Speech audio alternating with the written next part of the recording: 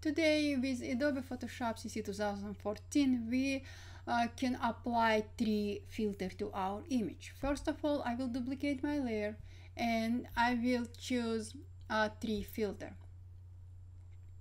As you can see, we have many options. We have different types of tree we can choose from. So probably I will go with ash tree, and I would like to see my original image to choose the light direction for my tree.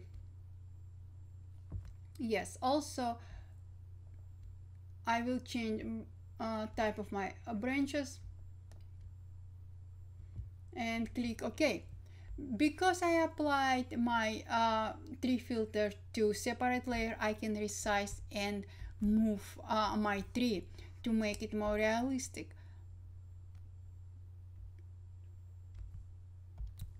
And now I will apply color lookup to make my tree more realistic.